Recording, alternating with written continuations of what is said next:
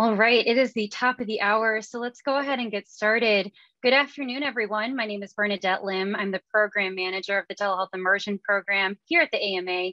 And today is our last session of the year and a mini boot camp focused on what's next for telehealth. I'll start off by sharing some program highlights from this past year and then share more on what's to come in the new year around programming. Today, I'm joined by my colleagues, Kim and Sandy from our AMA advocacy team, who will share key telehealth policy changes for 2022. And then today we've got 4 physicians that are participants in the program who will share how telehealth is working at their organizations. Dr. Adrian Villarreal, Dr. David Welsh, Dr. Corey Howard, and Dr. Drummel Shaw. And then it is our privilege and pleasure to have Dr. Armstrong joining us today, who will wrap up today's event with closing remarks. Just a housekeeping note on the front end, this program today is designed to be as interactive as possible. So if you've got a question, please feel free to use the chat. And then we also welcome you to ask your question live after each of the presenters. So if you're interested in doing that, feel free to use the raise hand function. And we'll call on you during the Q&A portion. Next slide. Since launching the program in May, we've held 13 live virtual events to date. This included 6 webinars, 3 clinical case study sessions, 2 virtual discussions, and 2 mini boot camps, including this one. We've engaged over 2,000 participants in this year, which is just amazing. And we just wanted to take a moment here to thank each and every one of you for your participation. We hope that the content we've developed thus far has been helpful to you as you continue to navigate the environment that's rapidly changing around telehealth. And really the goal of this program is to support you in your practice. So if there's anything that you think would be helpful, we invite you to contact us directly. You can email us at digital.health@ama-assn.org. And we'll absolutely take that into consideration as we design and develop content for the future. In case you have maybe missed some of these sessions or interested in rewatching or sharing, these are all available online. You can locate them on our program webpage as well as our AMA YouTube channel. This slide here shows all of our program collaborators that have joined to date. In total, we have 24 participating organizations and look forward to continuing to grow this list in 2022. I just wanted to take a moment here to just say thank you to each of the organizations on this slide. Without them, this program truly would not be possible. They have contributed in many ways to the program development, including identification of topics and speakers and co-hosting events. And we're looking forward very much to working with each of you in the new year. This slide here is a bit of an eyesore, but essentially I wanted to share just how the curriculum has grown over the past couple of years. In black is content that we added to the curriculum in 2020. In orange indicates content that we added just this past year in 2021. And red indicates content that we plan to add in the new year. Overall, from a high level perspective, you'll see that we plan to add events across each of the 6 content topical areas. And some of our primary goals are to expand the program curriculum to include events led by our collaborators that are state and specialty specific. We'll continue to add timely and relevant topics to keep you appraised of important policy and payment changes. And we'll prioritize the development of additional peer-to-peer case study sessions. So from this past year, we really recognize that there's a huge opportunity to identify clinical best practices for telehealth. And this continues to evolve over time with the ongoing advancements in research and technology. We piloted 3 clinical case study sessions this past year, mental behavioral health, primary care, and hypertension. And we'll mainly focus on adding additional clinical case studies on specialty or use cases next year.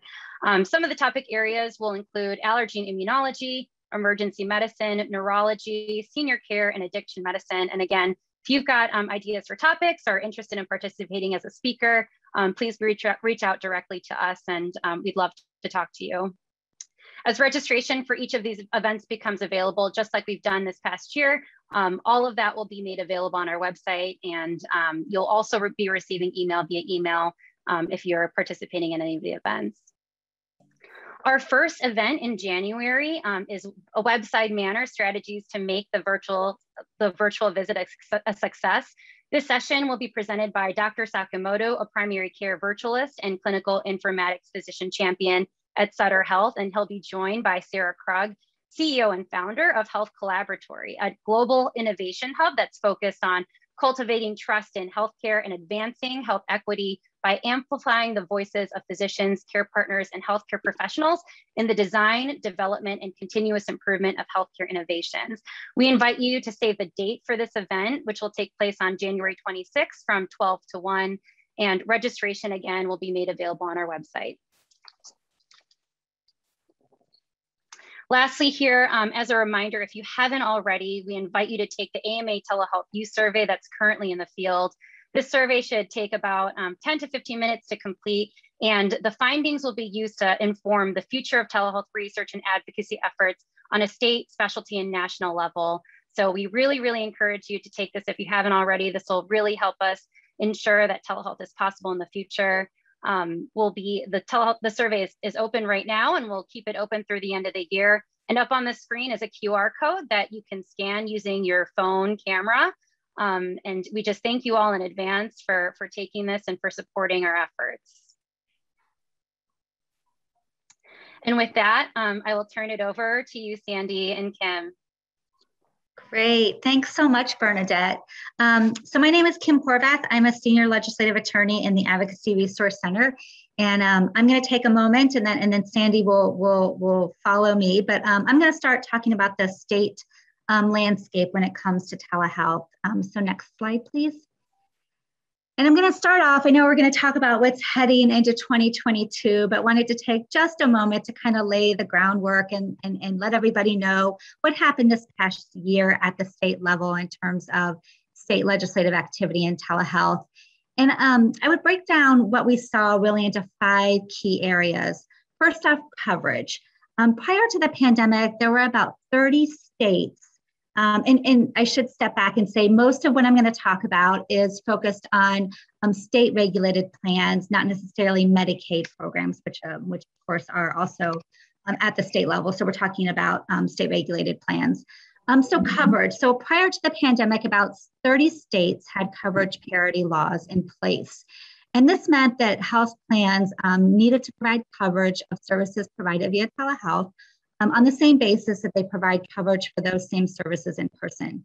This year, about 5 more states enacted legislation to remove any remaining barriers and or require coverage for the same services provided in person. We also saw lots of states expand coverage to include audio-only telehealth.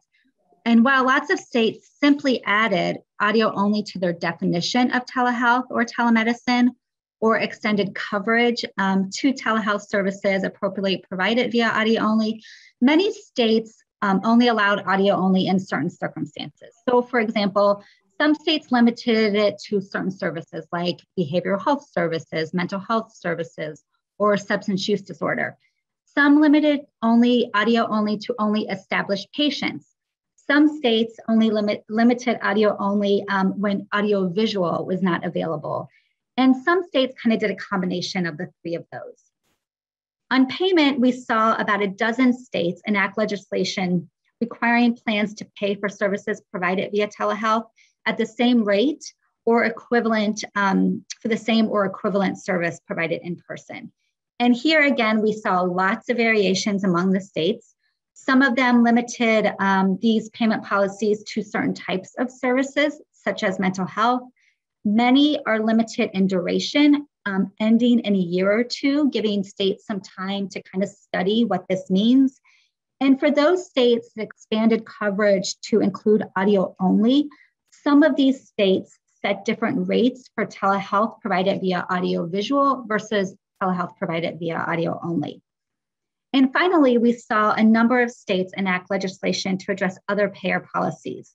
So things like prohibiting health plans from limiting telehealth coverage to select telehealth only providers, and about 6 states enacted legislation in this year. And finally, we saw about 4 states enact legislation prohibiting plans from using telehealth only networks to meet network adequacy requirements. We have a mid-year legislative review, which provides a full summary of state telehealth activity, which I'm happy to drop into the chat for those that might be interested. So next slide, please. So that was 2021. What should states be thinking about moving forward? And we have some ideas, and we'll be working with interested state medical associations and national specialty societies in the coming year on many of these. First off, any remaining barriers to coverage, such as originating site restrictions or geographic restrictions, need to be removed, full stop. Second, we need to advocate for policies that support the full integration of telehealth into physician practices and the shift toward hybrid care, where telehealth is just one more tool used by physicians to improve the overall quality of patient care, supporting the continuity of patient care and the patient-physician relationship. Legislation on telehealth, including payer policies, need to recognize and support this transformational shift that you all know very well. And this includes making sure that all physicians who are part of a broader network are able to provide telehealth services to their patients. It also includes eliminating payer policies that incent care away from a patient's regular physician, like those that might impose different copay levels for care provided to select corporate telehealth providers versus a patient's regular physician. And those policies that might create a separate telehealth only network. We also believe that network adequacy requirements need to ensure that all patients continue to have access to care in person as needed. And you all know very well that not all services can be provided via telehealth. And it's imperative that patients have access to care in person when it is appropriate, and oftentimes just because it is what the patients prefer, and that we want to make sure that there's not additional barriers, hurdles, or costs to a patient for choosing that in-person care. Next slide, please. I already mentioned cost sharing, so we'll go on to fair payment. When looking at potential barriers to telehealth moving forward, payment was definitely identified by physicians as a leading concern as far as a challenge in continuing to be able to provide access to telehealth services. The AMA believes that payment should be fair and equitable for services provided via telehealth, recognizing really that coding and payment policies are evolving and catching up to the full umbrella of digital health and telehealth services available. About 25 states now have pretty strong telehealth,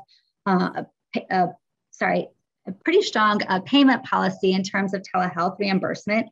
And while I think what we kind of try to stress is there are potential savings and cost savings to telehealth, but those savings should not come from payment reductions to physicians who are simultaneously investing in implementing and bringing telehealth to their practices. We recognize, however, that more work needs to be done in this area and more data needs to be collected to support these payment policies. Also looking at expanding acceptable modalities to include audio only, and again, important when clinically appropriate for the care sought. AMA policy has long supported remote physiological monitoring, store and forward, and audiovisual, as well as modalities as part of telehealth services. Next slide, please. Turning to equity and telehealth, we are really at an important moment in time in adopting the future of telehealth policy. Based on data on telehealth utilization over the past 18-20 months, we are very cognizant here at the AMA that telehealth has a promise to reduce inequities in healthcare. But first, we need to make sure that policies are put in place that don't actually exacerbate inequities. And so we want to make sure that there is still work to be done to ensure equitable access to telehealth. So things like at the state level, the things that we're thinking about are increasing funding for telehealth infrastructure, including broadband access and internet connectivity. We also need to recognize that some patients don't have access to devices that have audiovisual capability or the digital literacy to use them. And we need to support programs that provide digital literacy and also recognize that some patients are simply more comfortable accessing care on the phone. So again, some of the reasons why we're supporting audio only. Next slide, please. Moving on to licensure, we hear a lot about licensure in telehealth, and the AMA continues to support the notion that physicians must be licensed in the state where the patient is located. Yet we have recognized and lots of concerns raised by physicians who want to provide ongoing care to patients who may be in another state, whether it's for work or school or extended vacation. In the past, this is often viewed as just a one-off kind of exception that wasn't used very often. But as we anticipate kind of the mobility of society, this is going to happen and happen more often. More permanent policies need to be put in place.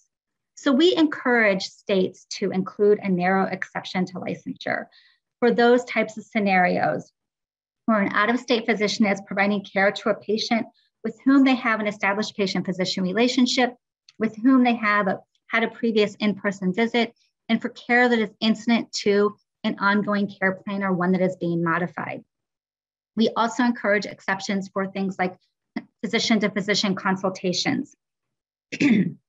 The AMA encourages and continues to support the recognition of licensure across state lines through reciprocity or other means when certain safeguards are met. And we continue to support the Interstate Medical Licensure Compact, which has been adopted in 33 states plus DC and Guam, as a mechanism for states to, as a mechanism for physicians to be licensed in multiple states in which they would like to practice. Next slide, please. We've worked with about 20 states this year on telehealth legislation. We are always happy to work with state medical associations on reviewing proposed language. We also have recently updated our model telehealth legislation. And finally, we also have an issue brief, which underscores a lot of the items that I talked about today. And we also work hand in hand with lots of influential state level policymaking organizations on these issues as well, to try to get our voice kind of out there across the landscape at the state level. So with that, I will turn it over to Sandy. Thank you, Kim. If you can go to the next slide, please. Okay, so I'm going to turn to the federal policy on telehealth. As most of you probably know, this has really been driven in large part since 2020 by the continuing COVID-19 public health emergency. The public health emergency declarations are the responsibility of the HHS secretary, who first declared the COVID-19 PHE in January of 2020 and has renewed it every 90 days since then. The current PHE will go until mid-January. It was renewed on October 18th. So back in January of 2021, the then acting secretary of HHS sent a letter to the governors and said that HHS expected the PHE to remain in effect at least through 2021, and that HHS would provide states with at least 60 days notice if HHS planned to bring it to an end. Now, many of us have been thinking about the PHE as being very important for the provision of telehealth services under Medicare, but it also allows for a lot of the other federal policies that have been in place. The emergency use authorizations for vaccines and drugs that have been issued by the FDA, the continuity of Medicaid coverage without having to do eligibility redeterminations. These are all happening because of the PHE. So as we understand it, what HHS and CMS are currently working on is trying to develop a transition plan for how they'll be able to move into a post-PHE environment, but we don't foresee the PHE ending anytime soon. It should continue well into 2022. Next slide, please. So everyone probably remembers this, but just to refresh your memory a little bit, before the PHE, Medicare only paid for telehealth services when they were provided in rural areas, when the patient went to a medical facility to obtain them from a distant site, when audio-video telecommunications equipment was used that was HIPAA compliant, and telehealth services were paid for at facility rates, not the same rates as physicians receive for in-office services, so about 30% less. And in addition, the Medicare telehealth list only had a very limited number of codes. Next slide.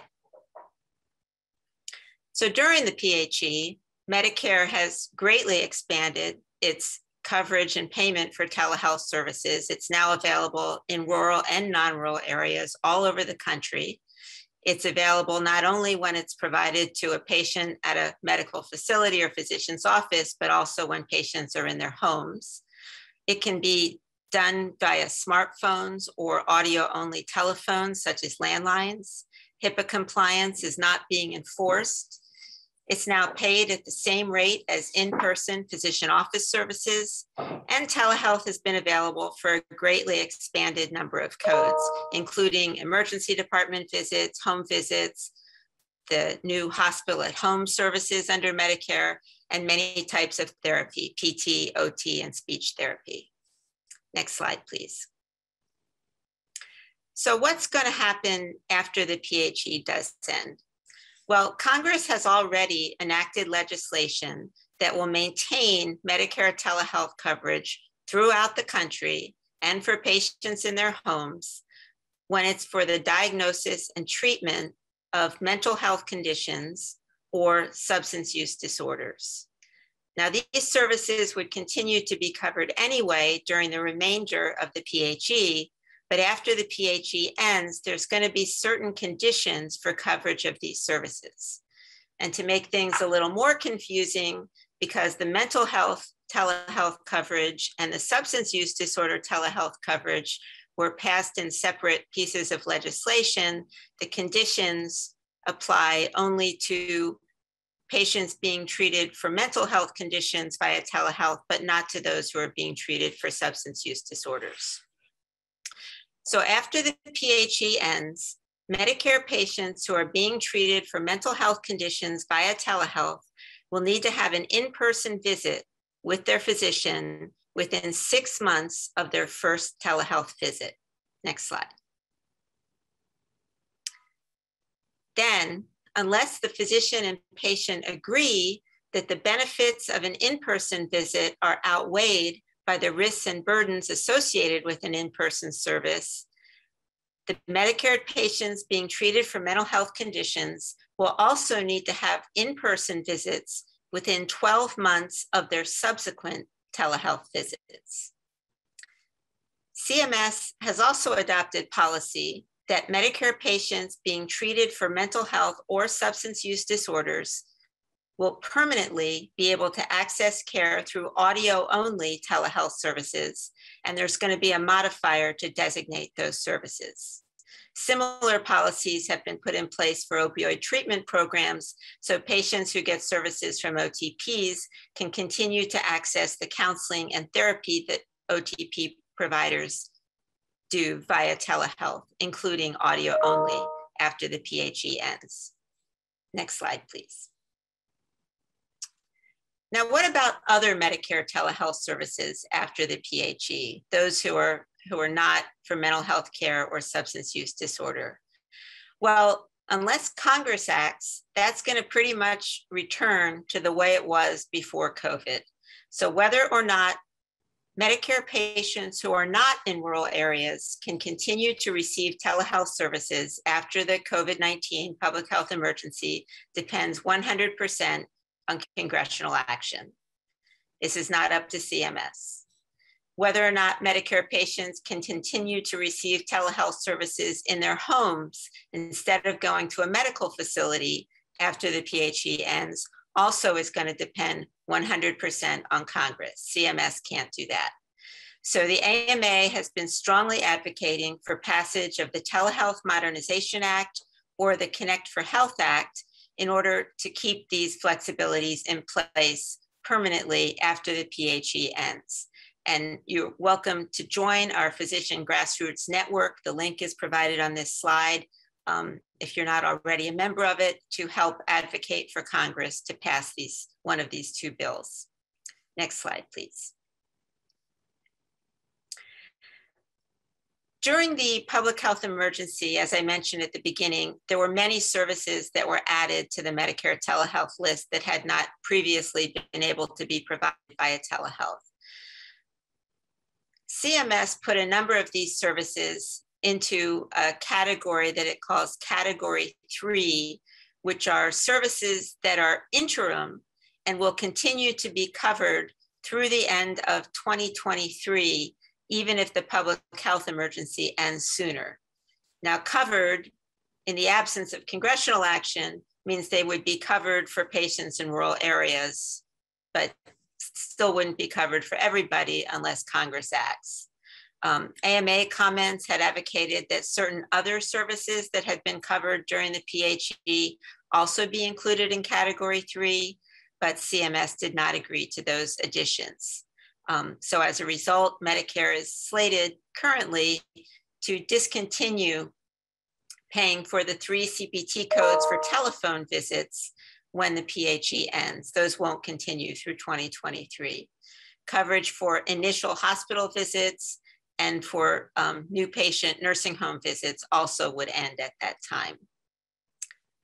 We've also been pushing for the Medicare program that provides hospital at home services to continue after the PHE, but their future remains somewhat unclear. Next slide, please.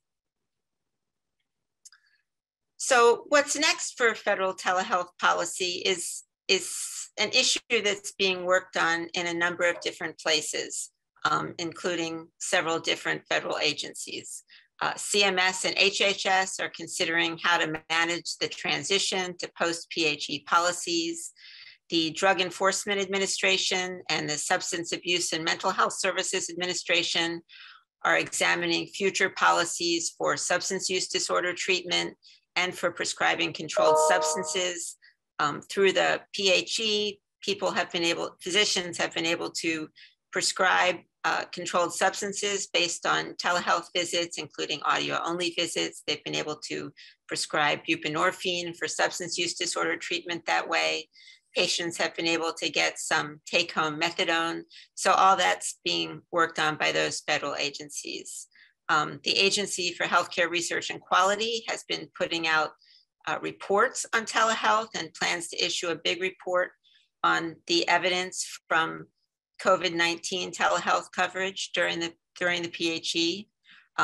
The MedPAC, the Medicare Payment Advisory Commission, is providing recommendations to Congress on this issue. And the AMA, as I'm sure you've heard about, has developed its Return on Health framework, including case studies describing how physicians and organizations are best able to mix digitally enabled hybrid care with in-person, virtual, and remote monitoring services. So I think that's, yes. So Kim and I are happy to take your questions. Great, thanks, Kim and Sandy. We're gonna open the floor to any questions. Please feel free to use the reactions to raise your hand if you'd like to make a comment or question. And then Sandy, I'm not sure if you can see in the chat, but we've got just a couple of comments there. I don't think that they're necessarily a question. One from Lisa: it really doesn't make sense to require face-to-face visits. The past 2 years has shown that patients don't need to unless there's certain circumstances. And then Samuel's asking about non-physician professionals in telemedicine. AMA seems somewhat rigid in scope of practice considerations. So not sure if you have any comments on either of those. Well, on the first one, the AMA totally agrees with you. We are trying to get that face-to-face visit requirement removed.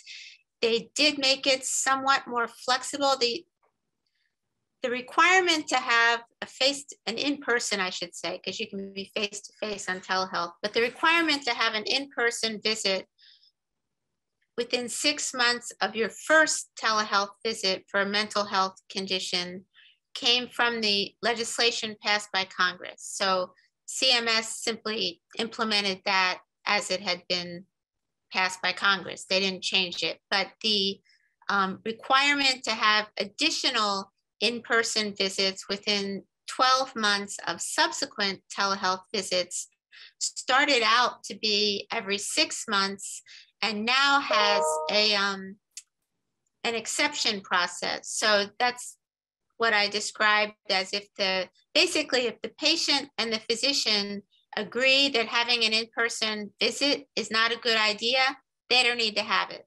The physician just needs to make a note of that in their medical record and they can go ahead and have the telehealth visits without the in-person visit. Yeah, and I have a question about the question that was asked on scope of practice. Are they asking specifically about referring a patient to a non-physician professional across state lines? Are they talking about the ability to supervise across state lines? And that is going to vary considerably by state. So I think having a little bit more context there would be helpful, kind of what the question is. Yeah, and Samuel, if you'd like to unmute yourself and clarify, that would be awesome. Yeah, this is Samuel. I'm a cardiologist, and we use nurse practitioners and physician's assistants extensively within our state. And I guess my question is, can I have a heart failure patient in another state that may be seen by a nurse practitioner with my direct supervision if that's the state requires? But what do I have to actually have a license in that state or go to that state to visit a patient who may be getting primary supervision by my nurse practitioner? That's just one example, but that's kind of the gist of my question. Yeah, so good question. Well, the question of whether you need to be licensed in that state to supervise is going to really be very state dependent. And I encourage you to reach out, not just to the state medical board in the state where you want to practice and then the state that you are currently in, but also your medical liability insurance carrier to make sure that that's permissible and covered by your liability insurance. And again, it's going to be very state specific. But I think that there is some leniency in terms of the ability to supervise across state lines. And I think you're really going to get into the questions of whether you need to be licensed in that state. Those are questions, of course, I would like the AMA to address and not avoid, as you just did, because there are wide variations in state practice without naming the states. Some of them are extremely rigid and really are negative to the practice of medicine, particularly in areas that don't have a lot of physicians. And other states are quite good. This is a federal policy, and the AMA is avoiding it. All right, these questions are fairly lengthy, so I'm just going to go down the line and see if you'd like to clarify. Howard, would you like to ask your question live? I can see that if you want me to just address it. Sure, okay, that sounds good, Sandy. Yeah, we definitely have heard about this example. When we were commenting on earlier rules from CMS about its telehealth policies, when initially they were not going to put all the home visit codes in category 3, so that coverage for those codes was going to end right when the PHE ended. And we were trying to find examples of where home visits needed to be available via telehealth, and heard some examples just as you've described, with people being in the patient's home, helping them with certain things with their activities of daily living, or even helping the physician who's on by telehealth, being there with the patient. The same thing has occurred with the hospital admissions that have been able to be done via telehealth. So there are staff at the hospital who are assisting the patient and are providing information to the physician who's at a distant site. That allows the patient to get admitted to the hospital much more quickly than they could have if they had to wait for the physician to get back to the hospital from wherever they're located. So there's definitely examples of where this happens. Sanjay Bhatt. I can just read his question here. For non-mental health providers, what are the criteria for in-person visits? Any requirements post-PHE, for example, gastroenterologists? Well, unfortunately, Congress hasn't yet passed legislation that's going to extend telehealth coverage for other than mental health conditions and substance use disorder treatment beyond the PHE. So hopefully they won't have in-person requirements that go along with that whenever they do it. But at the moment, it's not even, covered except in rural areas. So. Kim, I think you covered this one, but the question here is, would you be able to comment on the regulations regarding telehealth being practiced across, country lines? Can CHINs licensed in the United States provide telehealth services when traveling on extended vacations abroad, or example? Unfortunately, I don't have the answer to that question. We really focus on licensure within the United States. So my guess is you're going to run into a whole host of issues there. But I don't have an answer for definite. Thanks, Kimmy. When I read it originally, I thought it said state lines, but country lines. So a little bit different there. Yeah.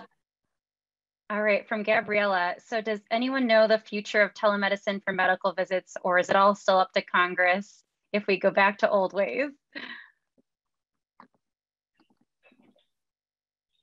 Yes. To Congress, but you can help. You don't have to just, leave it to the fates to decide. You can help. You can advocate to Congress that they do this. That's right. And I'll put that also, I'll drop that also in the chat here. Sorry, I'm just reading through these.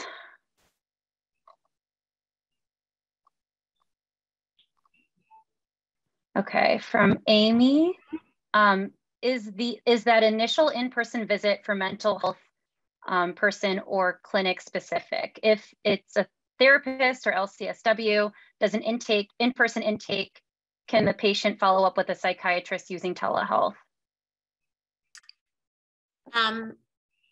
My understanding, and I am not actually the expert in this particular law, but my understanding is that if the health professional or physician is in the same practice as the person that the patient is seeing via telehealth, then their in-person visit counts for this purpose. So I hope that helps. If they're in a completely different practice, then it's not going to count. It has to have that kind of organizational relationship. Okay, next question from Nancy. Can you address the communication, technological-based communication, which is perhaps meant to be a crossover? And there's several numbers here that might mean something to you, Sandy and Kim.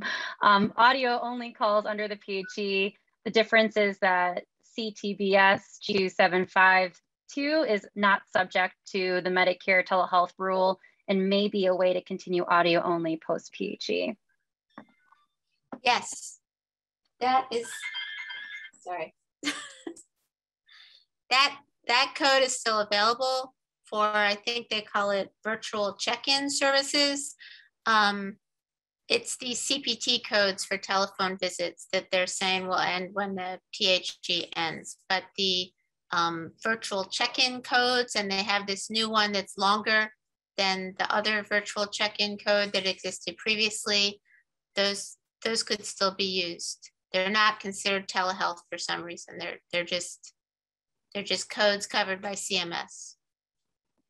Great. Sharon's asking, would you be able to post the 2 bills in Congress that support telehealth so they can contact their representative? Oh, and it looks like, okay, so that link that you already provided should help with that. Because I know on the Physician Grassroots Network, there's a bunch of information about this telehealth advocacy, but if we need to send out more, we can. Okay, sounds good. Dr. Livy, did you have a question?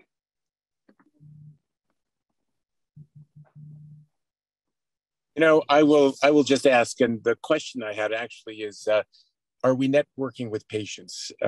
Because as I perform more and more telemedicine visits, the demand goes up and up, and the acceptance and actually the preference by many for convenience, access, and really the expertise that they're looking for has been to do more telemedicine visits. So it seems that initially we had some feedback from large surveys on patient preference, but there was a good endorsement by patients. And I just wonder if we're still doing that and if we have any advocacy coming from the patient side. We also have a patient grassroots network. I'm not sure if we've engaged that particular network on this, but we've definitely been doing work with some patient groups, but sorry, I don't have the answer to that right now, but we'll look into it. So question from Lisa. Kim, can you elaborate a little more about telemedicine companies like Teladoc, et cetera? There are many physicians that are using these as their employment. How do we navigate this well with the patient-physician relationship? I think the direct-to-consumer model will only grow. Yeah, so, you know, AMA policy in our model bill, and we continue, we see states including this in their legislation as well, that patient-physician relationship can absolutely be established via telehealth when appropriate. And so I think that, you know, those direct-to-consumer models kind of fit within that that caveat. And yeah, so I think that that fits within kind of the language that we support, and it's in our model bill. From Michael Cooper, if a physician is living with their partner in the UK but maintains their New York state license, can they continue to see patients who live in New York via telehealth? Yeah, again, I think these kind of, we're talking about, you know, across country lines here. I would encourage that they seek some guidance from a lawyer. Sounds great. Okay, I think that is all the questions that we have from the group today. Kim and Sandy, thank you so much for joining us and sharing your expertise on some of the changes in policy for the new year. If there's any additional questions, feel free to continue to send in the chat, and I'll make sure that they get over to Kim and Sandy after today's call. Thank you both so much. And then Audrey, if we can go to the next slide. All right, so we're going to move now into our practice spotlights. And our first practice spotlight today is Dr. Adrian Villarreal. Dr. Adrian Villarreal is a veteran of both the U.S. Army and the U.S. Air Force. He completed medical school at Western University of Health Sciences, College of Osteopathic Medicine of the Pacific in Pomona, California, and completed his residency training in both osteopathic family medicine and neuromuscular skeleton medicine at Nova Southeastern University in South Miami, Florida. Dr. Villarreal is the owner of his own practice, private telemedicine practice. He is licensed to practice in Florida, Michigan, and California, and has a temporary license in North Carolina for telehealth. In addition, he also serves as a chief medical officer for Stay at Home Docs, an all-in-one telemedicine platform designed by physicians for physicians looking to launch their own telemedicine practices. Dr. Villarreal, it's an absolute pleasure to have you participating in the program. I'll go ahead and turn it over to you. Thank you, Bernadette. I really appreciate that introduction. So, hello, good afternoon, and good evening. So, Adrian Villarreal, thank you very much for the opportunity to speak at today's presentation. I have a private practice in Miami, Florida. It's a cash payment. I have insurance pending, so through a couple of providers, Anthem and Medicare, Medicaid, and these just take time for those who are not familiar. So, and then even for those who are familiar, these are just time-intensive practices. My preferred patient population are veterans, especially if they're minorities, but also first responders, police, fire. The virtual care modalities that I offer through my practice, video, phone, and even text messaging. So I usually employ primary and urgent care, so long as that's purely in the telehealth side. The way that things work with my practice is my patients reach out, they make an appointment online or express interest online. They're scheduled through my EMR, or through my Microsoft platform. They fill out the intake forms, the consent forms. We have the appointment, and whatever treatment is necessary, if that can be over the phone, if that can be education, guidance, referrals, if I can order labs or radiology studies, medications. So we'll make those happen, and then we'll have them follow up as needed and to see how they do. I've had a lot of patients express a lot of satisfaction with being able to establish contact with a physician and to be able to get ongoing guidance and ongoing visits with someone that understands what they are dealing with, has had a chance to get to know them a little bit, and has reached out and provided assistance even if they've never had a chance to meet me face to face. So I think that this is going to be a tremendous opportunity, for not only physicians to be able to continue to practice how we want to take care of patients, but for patients to be able to receive care in ways that are very, very comfortable and easy for them to access. Next slide, please. Going off of some of the early documentation in the AMA telehealth playbook, the thing that stuck out to me as far as discussing the virtual care value stream and health equity, the points of high access, high quality, with lower cost and high experience. I am a public-facing practice. So I will take, if you can find my website and make an appointment, so I will, of course, be happy to see and treat you. The insurance payments are coming, but for the moment, I set up payment systems, payment setups, and accept cash through Stripe and PayPal as well. With the social determinants of health and the patient population that I see, for some of them, so especially veterans, telemedicine may be the only option that they have. Yes, the VA has extensive outreach options, but a lot of veterans, so they may choose to live in very rural areas. And yes, they may have a landline and they may have, a smartphone, but that might be it as far as what is the first option that they have for accessing care.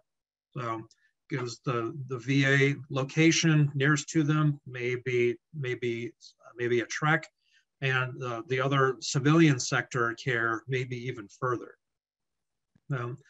As far as a clinical use case, the one that I would have for my own example would be a patient that I had for an entirely separate set of circumstances continued to contact me for care and support of his own child when his child was admitted into a hospital.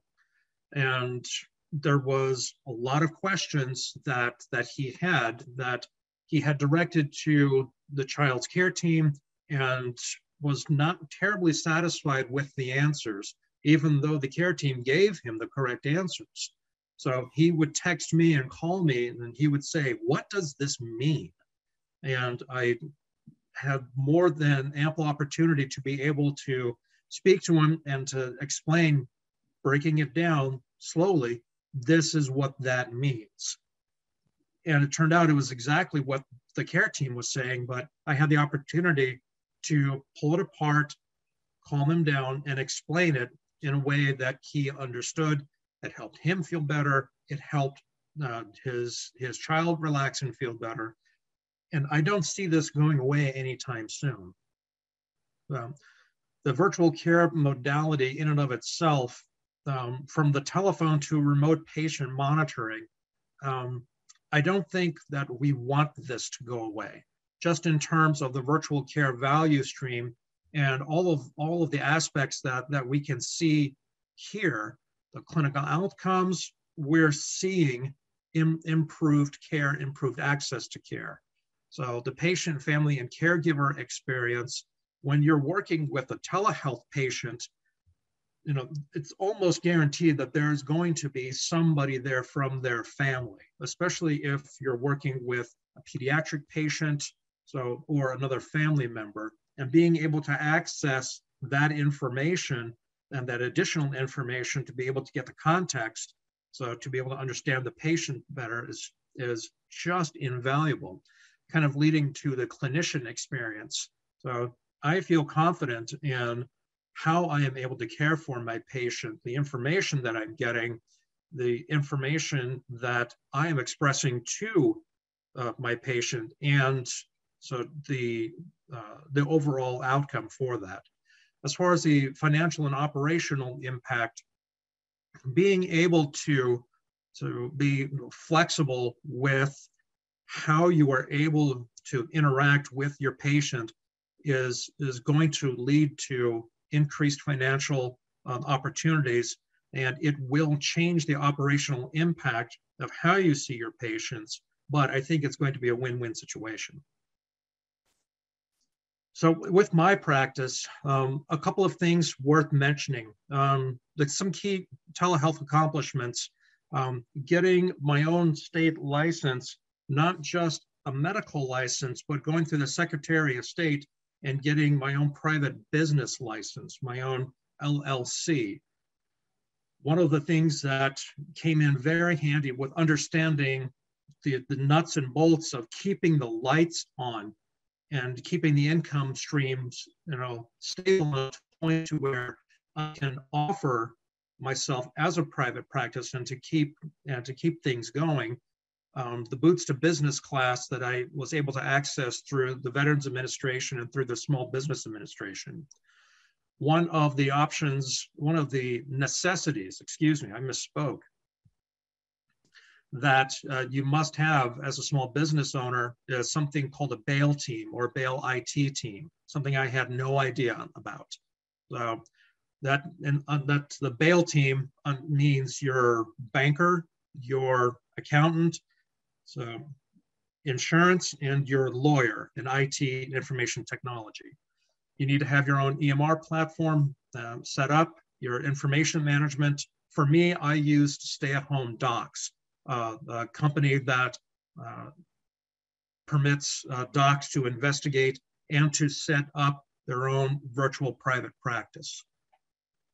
For me, a lot of the lessons learned from this process, I started my own LLC about a year ago. But medical school is not business school. So, and there were a lot of things simply about keeping a business going, keeping it stable, keeping it afloat that I did not get from medical school. And this Boots to Business class and the resources from the Small Business Administration and SCORE, the select core of retired entrepreneurs, has been absolutely key. So to learning what I have to do and understanding what I should not do. I had the opportunity to kind of dabble in multiple telehealth platforms during the pandemic, or the early stages of the pandemic.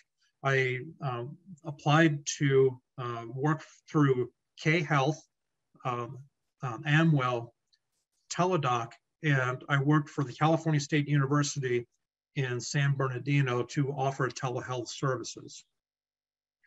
In all of these experiences, the one takeaway that I had from this was the COVID-19 pandemic hit the least fortunate the hardest.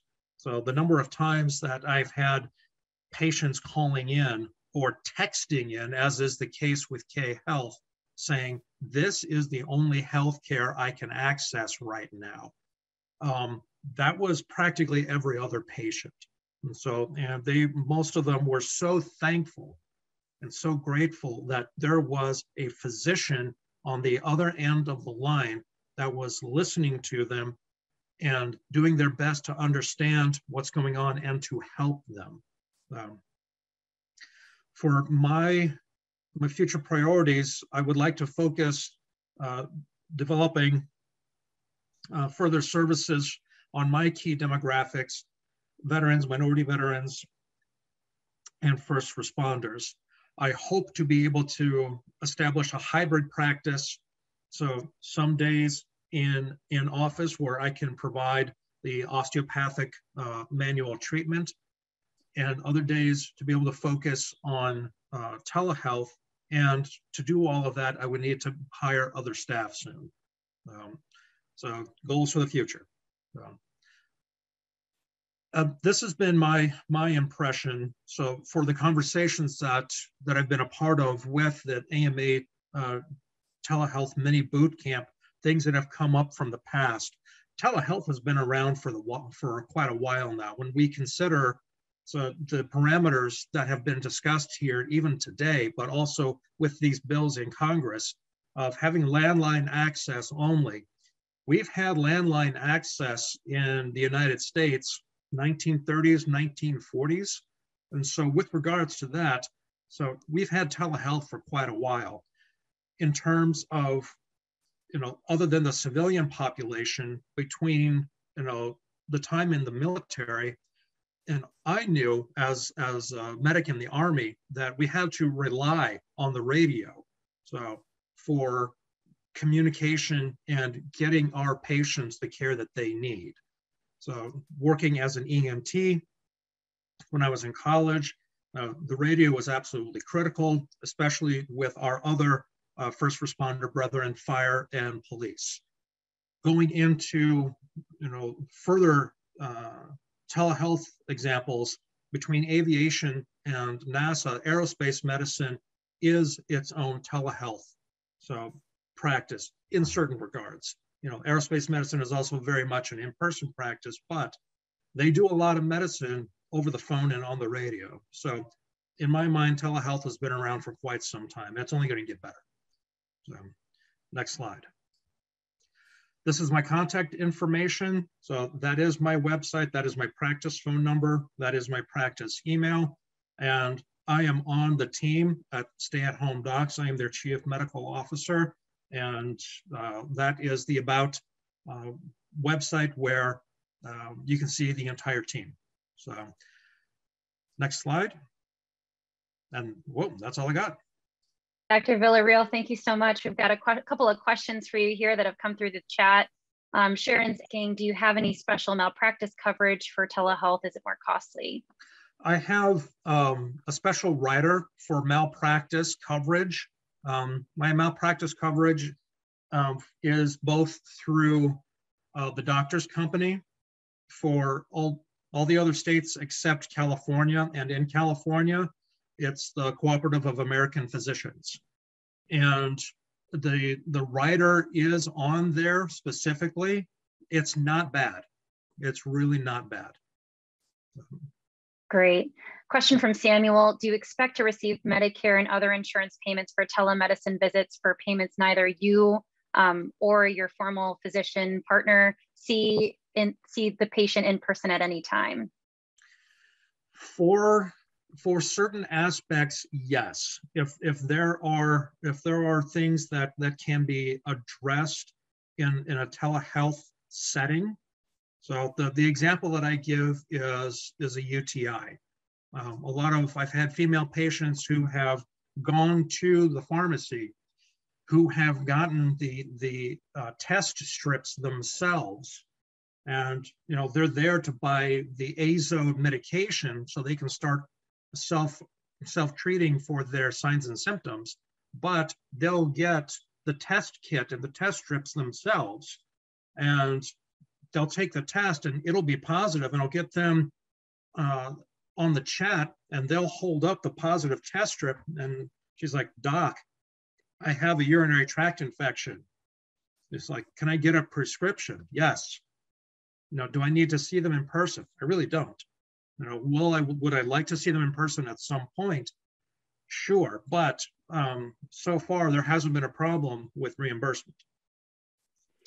Great. Question from David Cooper. What do you see as the pros and cons for doctors in using platforms like Teladoc over how medicine is traditionally practiced / trying to do it on your own?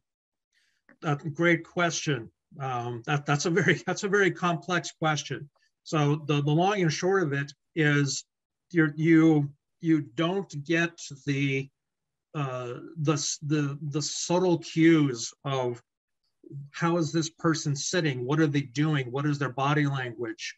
So what are they bringing with nonverbal communication? You can kind of get some of that, but it's not the same as being able to sit down and speak with somebody face to face. So there is also something that is lost in not being able to have a physical connection with the patient. So the therapeutic touch, the therapeutic contact, and conveying your intention to treat. So with your hands, that is something that is lost with telehealth. So that being said, your ability to be there for somebody, to let them know that you are present, you are listening, and you are there for them, that can be done with a telephone call.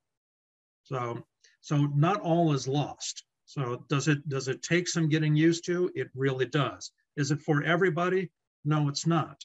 But the patients get the care that they are looking for.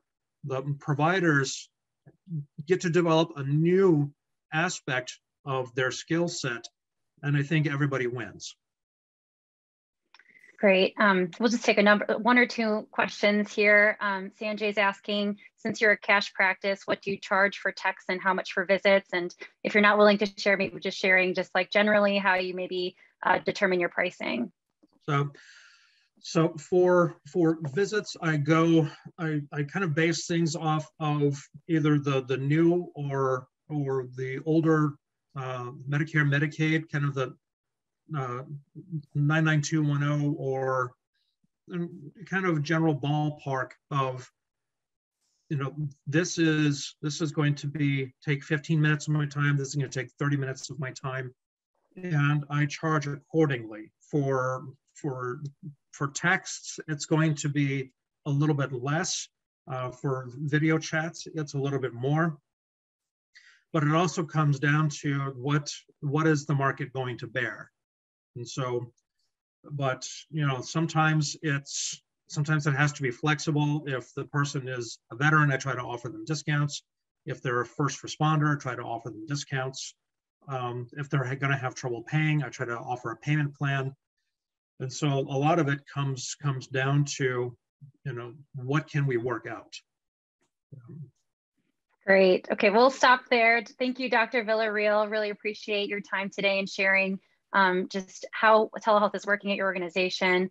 Our next practice spotlight, Audrey, if you'll go to the next slide, is Dr. David Welsh.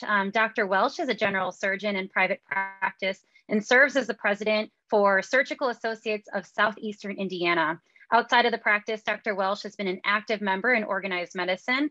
He currently serves as a member of the Council on Science and Public Health at the AMA, and also is a member of the American College Surgeons Board of Governors. Dr. Welsh, thank you so much for joining us. Glad to be here. Thank you very much. Next slide, please. Nothing to disclose except that working in a rural setting is challenging and very rewarding. Next slide. Telehealth in the rural setting, put it simply, it can be very complicated. And next slide. We need to use a quilt approach, kind of like all of the above, to try to reach as many patients in many settings as we can. I practice in Southeast Indiana. I go to 3 critical access hospitals as a general surgeon. I handle all sorts of things. I'm in a rural setting, but not as rural as my colleagues from Wyoming and Montana that's on the call tonight. There's an old saying, though, in Southeast Indiana is a good place to live because things come slow here. So if the world comes to an end, it will take about 10 years to reach Batesville. When cell phones became popular, it took years for Southeast Indiana to catch up. That's why many people remember me at the HOD carrying both a beeper and a cell phone. A similar experience with technology such as telehealth has been my experience.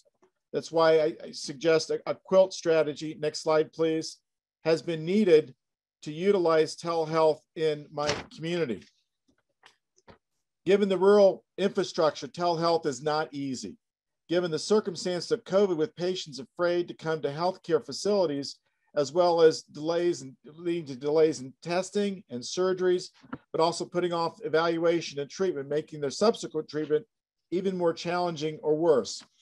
Why is that? Next slide, please. In Southeast Indiana, along with other rural areas, we're experiencing inconsistent IT connectivity. Many of this webcasts who have seen me on Zoom calls with me knows that sometimes it doesn't work and it gives out.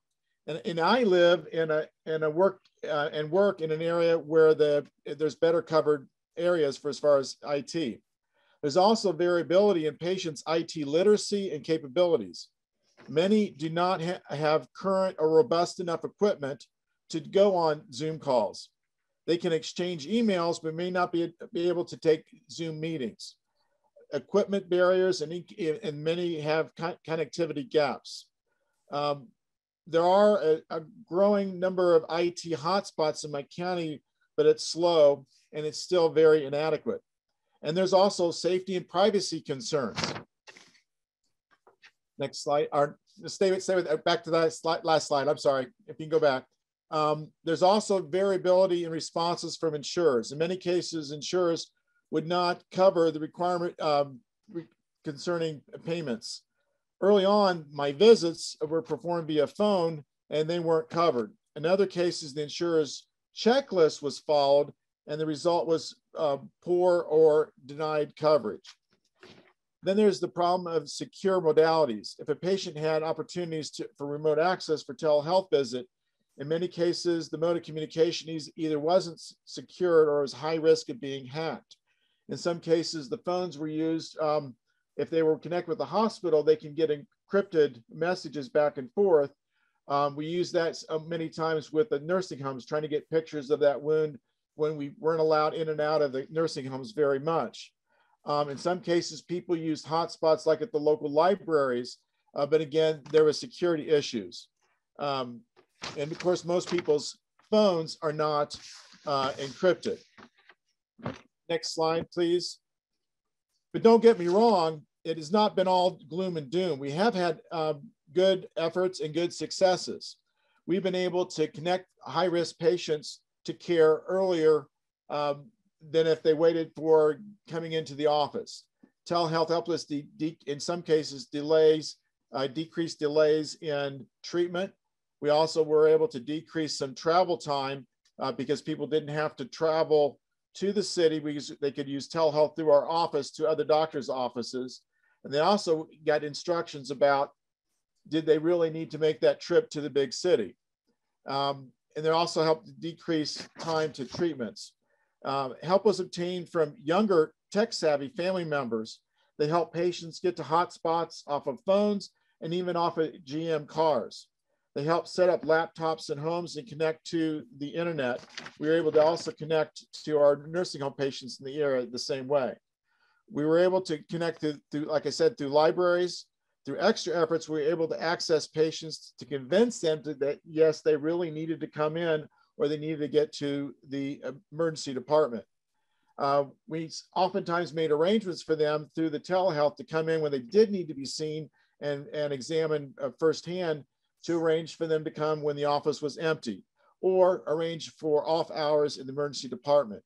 We had a lot of older senior citizens in my area, and they were very concerned about getting COVID or something else.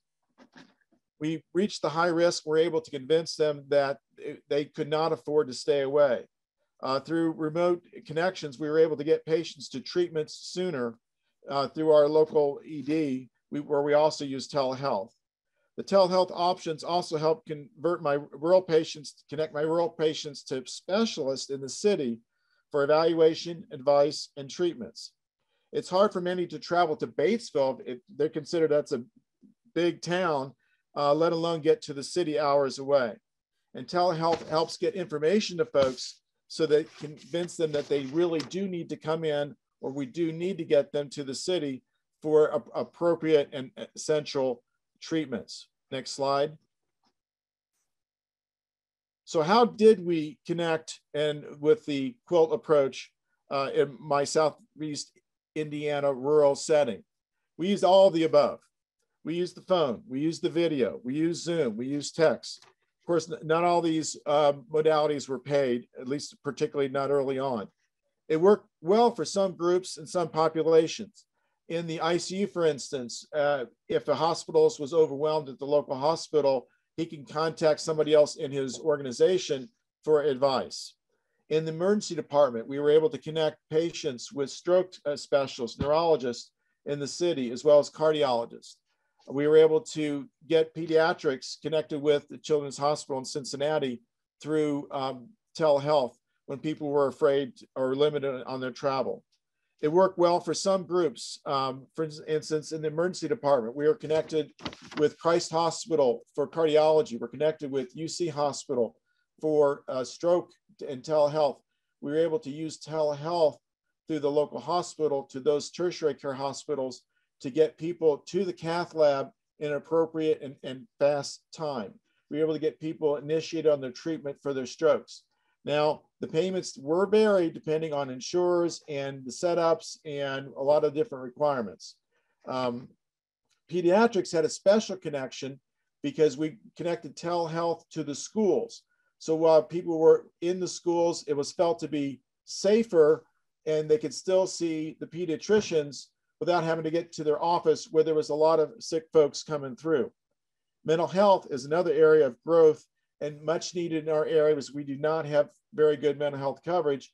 But with the advent of telehealth, we were able to connect people faster and more effectively. The workflows depended on which location we were talking about. In my own office, the staff would do the intake ahead of time, and then we'd make arrangements for the times so that we could do the telehealth visit. In the emergency department, they had algorithms and flow between the local hospital and the tertiary care hospitals. With the schools, there were special algorithms, and we also had the added positive effect of there was a school nurse there who could help with information and student history and help get to the heart of the matter why they needed to see the pediatrician. Next slide. So, what is the future for rural telehealth? First, we have to look at, will the elected officials step up? In cases, some cases, money was allocated, but was it rolled out? Was it rolled out to the areas that really need it? A big question is, how long will the money continue? There's concern about how long we're going to continue to get reimbursed, whether it's from the government or insurers. It's a definite time saver for families. So it can be 30 to 45 minutes to get to Batesville, add an hour to get or more to get to the city. If they could see the specialist by telehealth, think of all that time saved. And also time saved if somebody's using telehealth from a clinic at a factory, they don't have to travel to the doctor's office and get tied up. There's better access to the specialists, particularly for mental health. There's other big questions is the cost and the return on investment. There's the questions was really talked about earlier about licensure and about cross state lines, which is a local issue. Another big question is how to deal with security and liability issues, encryptions, sign-ins, and VIP. That's my contact information. There's a lot of good stuff being done. I just hope that we can have all of us can step up and advocate to our elected officials so that this continues, so that we can give better access to our patients and better access from the patients to the specialists, whether the specialists are local or in the tertiary center in the city. Are there questions? Next slide, please. Thank you so much, Dr. Welsh. We do have a question, and I'd like to invite Joanne Klein to share that live.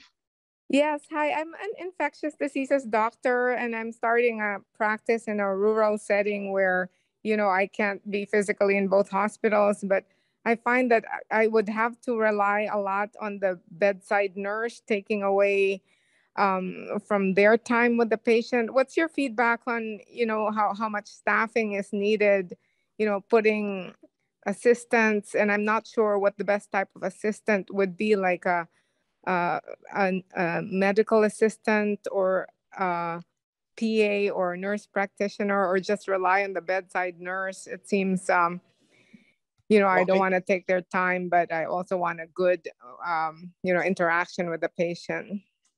Well, first, if you're an infectious disease physician and you're working with rural hospitals, first and foremost, they love you and they're going to want to have you in their facility and helping.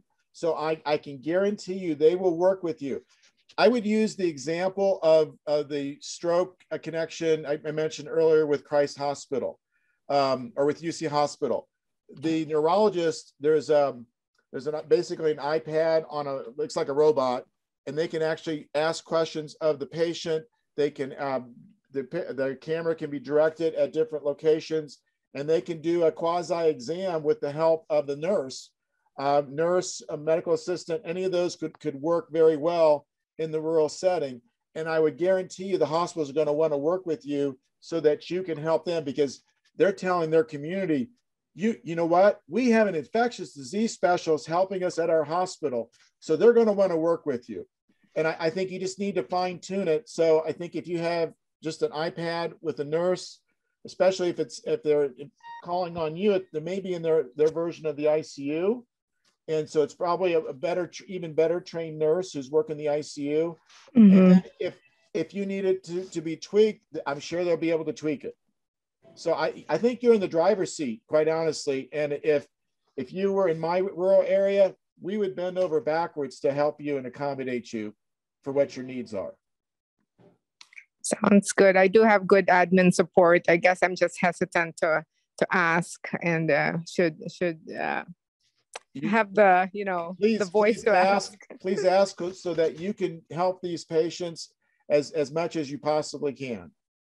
Thank you. All right, next question from Michael Kessler.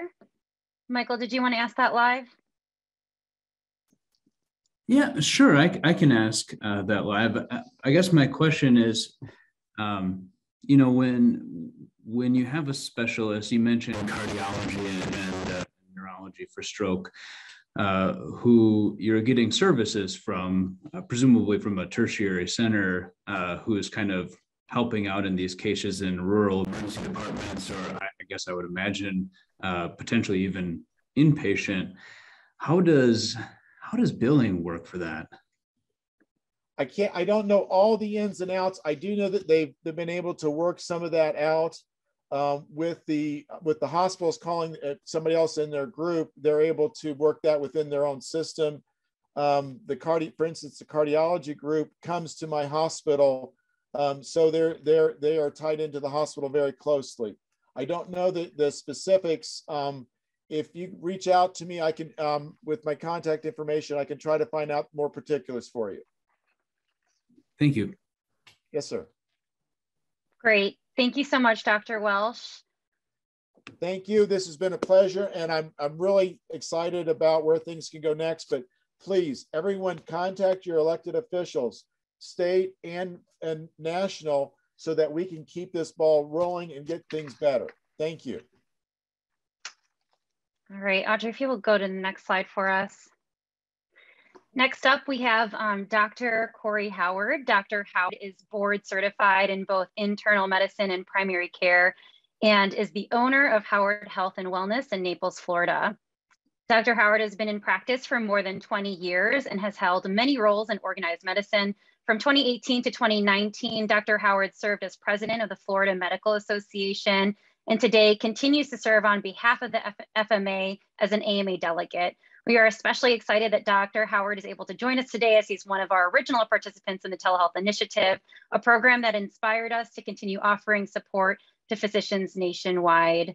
Dr. Howard, it's an absolute pleasure for you to have you joining us today. I think maybe there's an issue with the slides.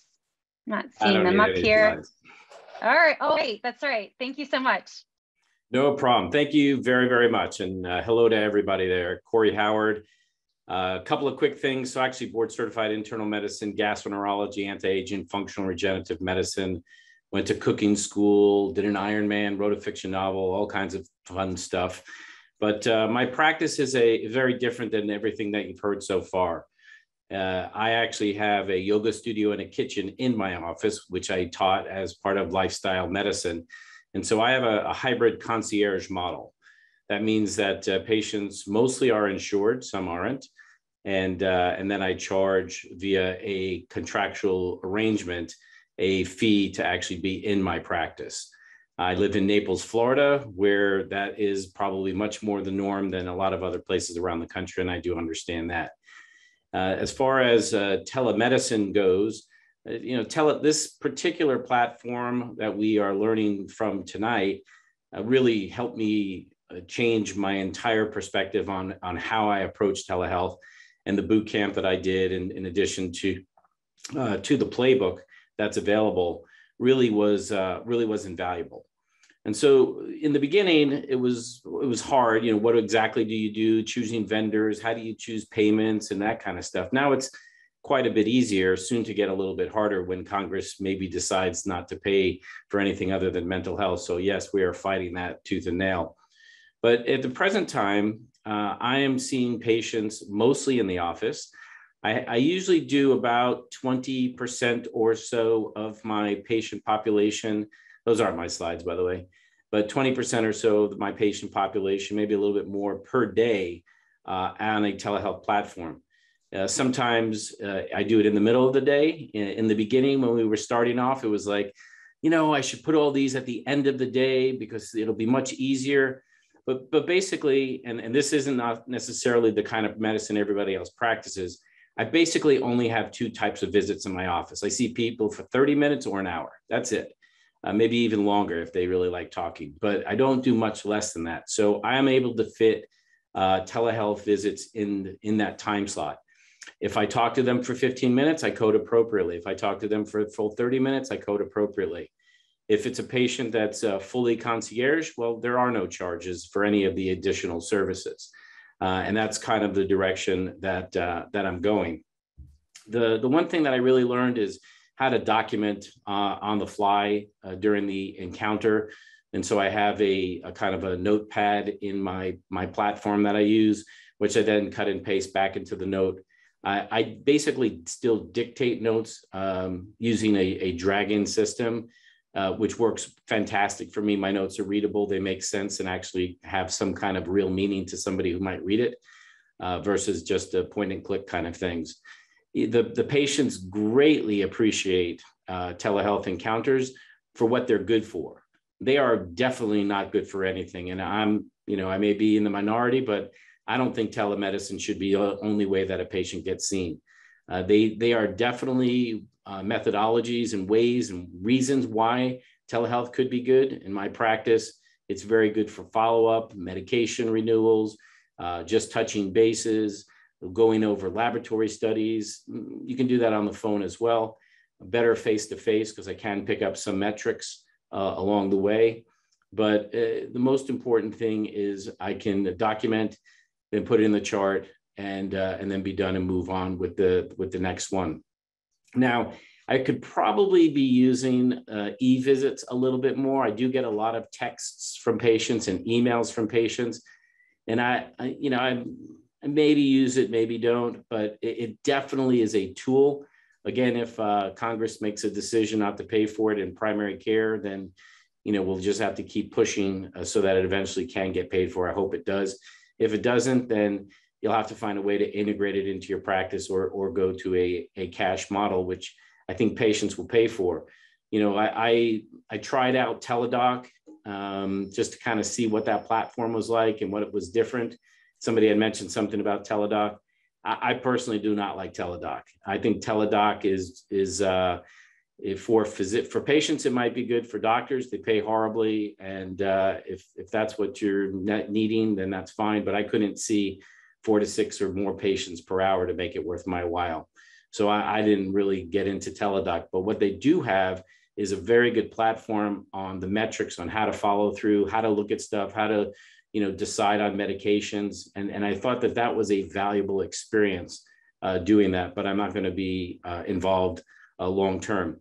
Well, one of the things that early on I thought I might do a little bit more of was remote patient monitoring. But honestly, my practice is focused on prevention. I haven't had a patient admitted to the hospital for heart disease in over 10 years. I'm dedicated to talking to them and making sure that nutrition and fitness and sleep and stress management and other things are really at the top of their list. They know that's what I'm all about. I educate them on the physiology of stuff, and I need to do that live.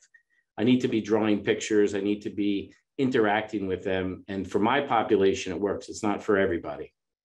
So I haven't really decided on remote patient monitoring, but a few patients in my practice could do it. I think it is an extremely valuable tool for many other practices that are seeing larger volumes of patients that need the input from those particular devices, and they continue to get better and better and better. One of the things about coding and e-visits and telehealth, I'm a little bit afraid of what's happening with Walgreens and Village Medicine and how they're, basically going to have more clinics inside of these corporate settings. Maybe some people think that's great or not. I don't know if it's the best way to provide care, but it is a form of care. And sometimes some care is better than the best care. But I think that is another thing that we need to be looking at. In the future, again, if we can't get Congress to budge, or if something happens where, we can't get reimbursed or paid, which is a better term, for the services that you provide, then I'll probably just integrate it into my own costs that I will charge back to the patient in a yearly fee. But that's not going to be the norm for everybody. So I think that if it's not, then people will, for the most part, pay or see the value in it. A lot of insurance carriers are actually using platforms such as Teladoc. And the problem with that is that if you have a patient that is on that platform and you don't sign up as a Teladoc doc, they basically are going to tell you that you can't see your own patient via telehealth. So that's a real problem that we need to work out in Congress too. And I'm sure that we've had a little bit of discussion there. Overall, it's been a very positive experience for me, for my patients, and for what I'm doing long-term in my particular office. I did see something online and you can take a look and see who wrote it. I kind of take offense to the term officist. I do not think that is a term we should be promoting out there. I don't want to be an officist. There's nothing such as that in medicine. I think people who work in offices are still doctors, and you can have different platforms. If you choose to be a telehealth provider, that's great. If not, that's fine too. But I think that we should probably stay away from terminology that might be putting people into a certain corner versus what they really do, because you have so much more that you can do in private practice. I do want to say thank you to the AMA for really this project. I was involved from the very beginning, attended all the sessions, had some participation early as well. And it has been an extremely valuable experience. And for anybody that's listening or that is going to listen to this in a recording, I would say definitely boot camp. Make sure you go through the playbook and download the metrics. Talk to the many people now who are going to be able to assist and do the very best that you can for the population that you can. And that's about it. Thanks. Thank you so much, Dr. Howard. Any questions?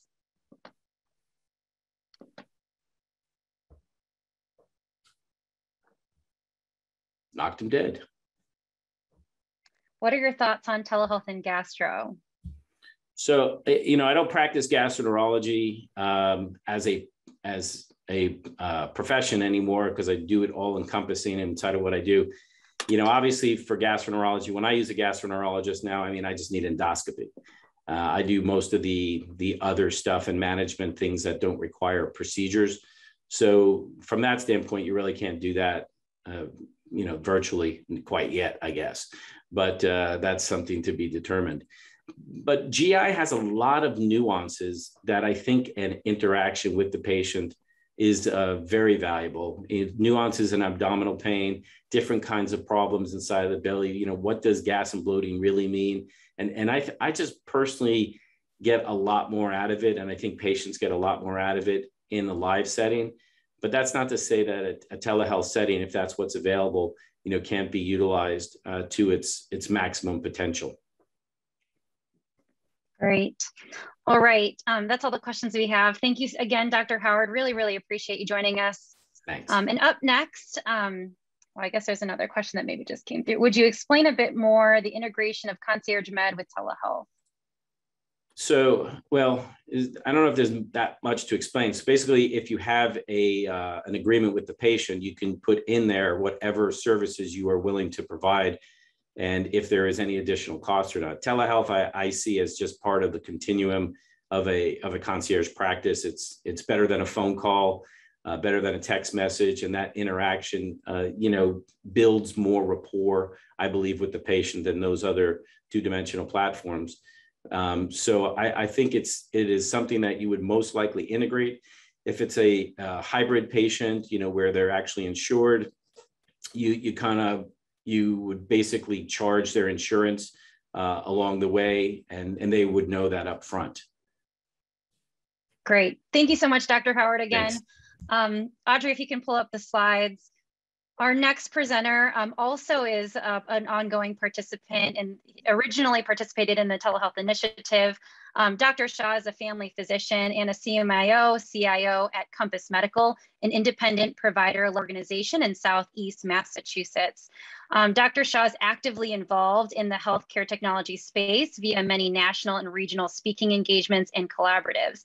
He also leads the Greater Boston chapter of the Society of Physician Entrepreneurs and is the current president of the New England Med Association. Dr. Shah, thanks so much for joining us.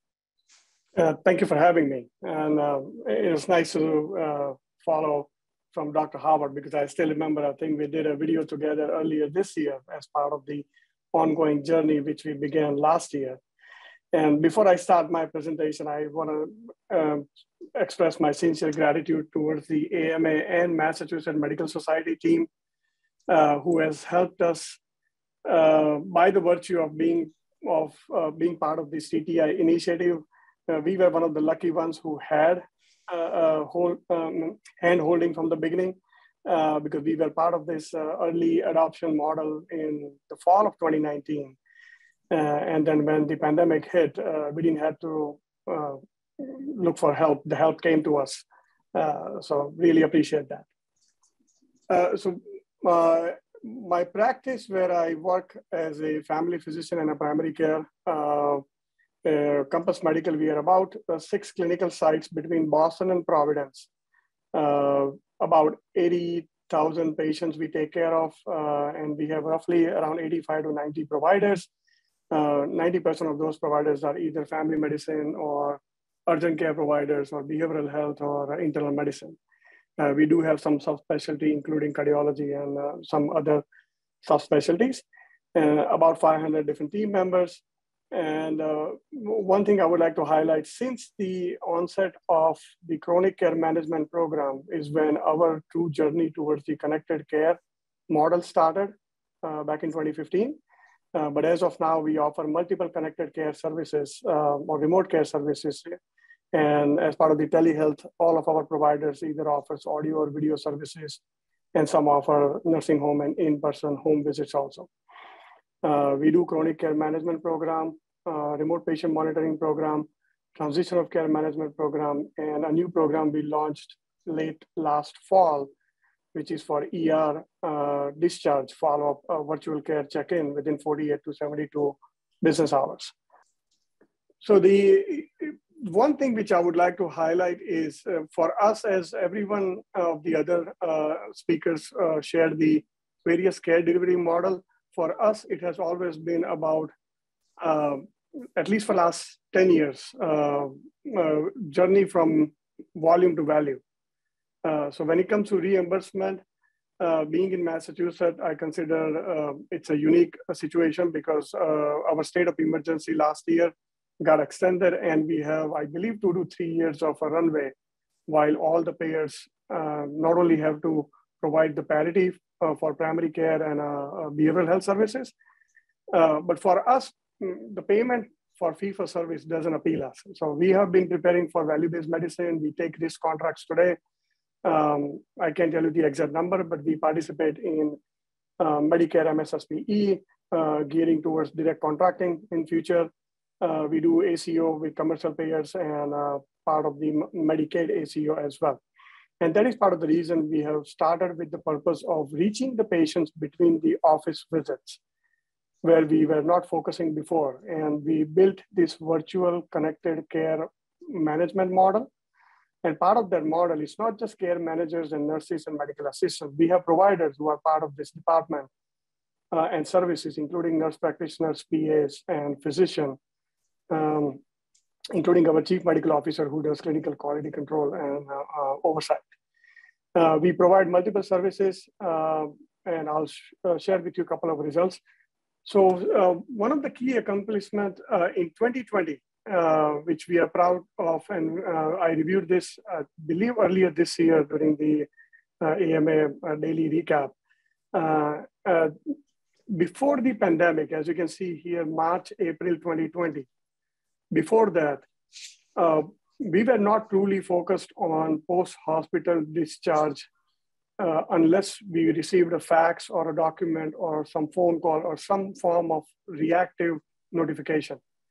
What we did with the pandemic, as you can see, our volume of all visits types, including the TCM, went down significantly. And we partnered with a healthcare IT startup, which provided us ADT feeds, admission, discharge, and transfer feeds for all of our 80,000 patients.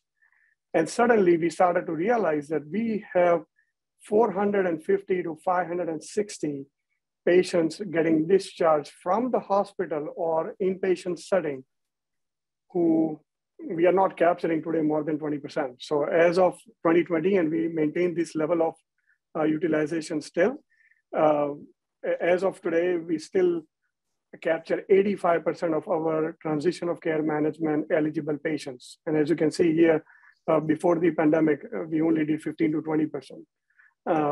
And the only reason that number is 15 to 20% is we were reactive and now we are proactive. So as we started the journey in 2020, in 2021, we started to look at, okay, where we can truly work on reducing total medical expense.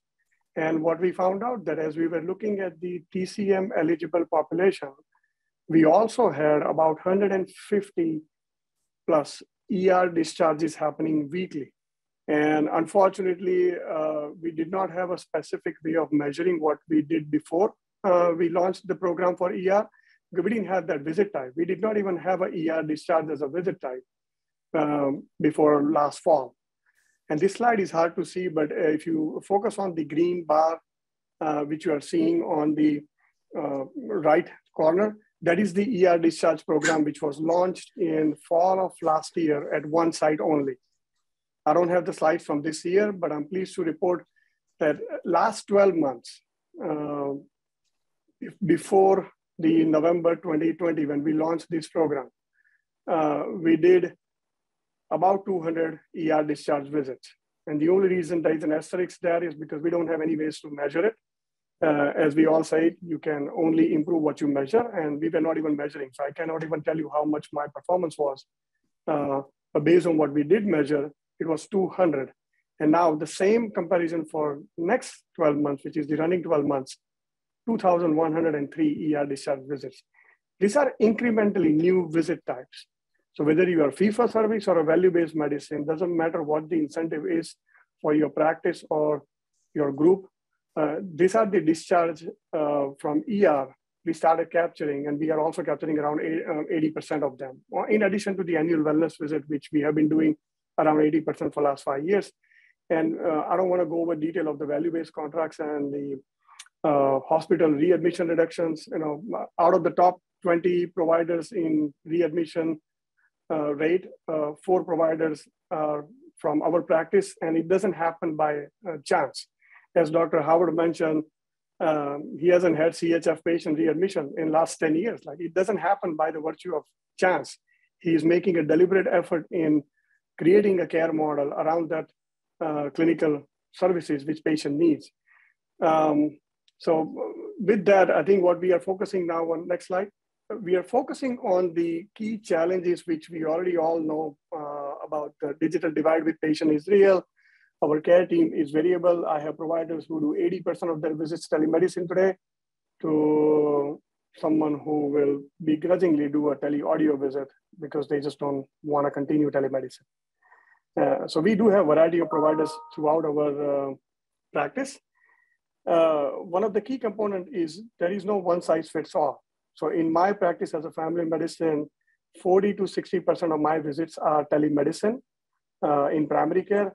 But I had the advantage of entering back into primary care last year, August, after having 3 years of hiatus doing the CMIO work and urgent care work. So I started my practice with 0 patients.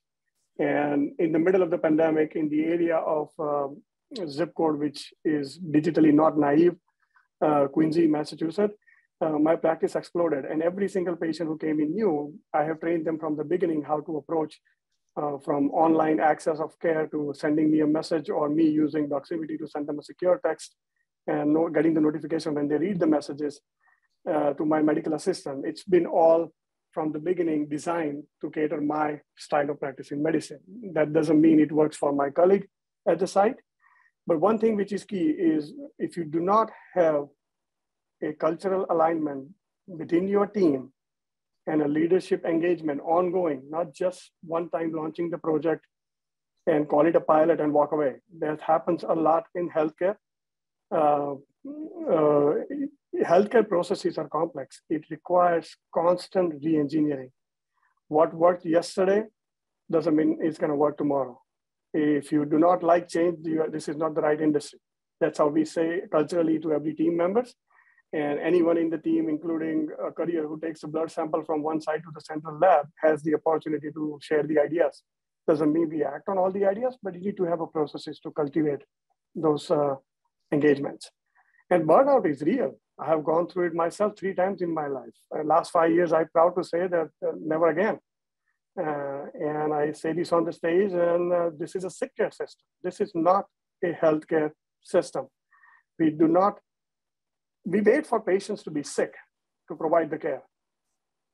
So let alone talking about taking care of our care teams. We have a very reactive healthcare system compared to other developed countries. So we have a long way to go before digital health can truly create a value for care teams. But that is very important. You need to think of a care team, otherwise you're not going to be able to take care of the patients. And lastly, what I would say is what we are focusing on is taking all of the remote care services models and combining a data-driven approach to truly reduce total medical expense and not have a provider make a decision on what services and how to provide and whether I'm going to get paid or not. If you as a clinician in the exam room, whether it is a physical or a virtual, need something done for the patient, it needs to get done. As long as it is the right thing to do, which reduces total medical expense at a comparable quality to your peers and a decent experience. There is a value equation you can achieve. You don't have to satisfy a patient to have a great experience. Sometimes you are going to do exactly what patient asks you not to do, and still they can be receiving a high level experience care depending on what the interaction was. So with that, I would say we are doing remote patient monitoring. So Dr. Howard, I was looking forward to seeing your progress. So I think we should connect offline. We have about 800 plus patients in the remote patient monitoring now, and hypertension, diabetes, COPD are 3 different clinical conditions we focus on. But we are focusing on a high-risk patients only. So the top 5% are the only one we focus on for these RPM programs, because we don't want to be chasing the CPT codes and generating unnecessary work. With that, I think next slide does not have my contact information, but I did put it into the chat. So feel free to reach out to me if I can answer anything. Thank you. Dr. Shah, thank you so much for sharing just insights from a health system perspective. We've got a couple of questions for you here from Paul. How do you capture the requirements for an AWV, height and weight during a virtual visit? And how have you addressed the divide that you mentioned? So it's a great question. The annual wellness visit via virtual health is not a model we are doing right now. So I apologize if I misled. The annual wellness visit is all done in person.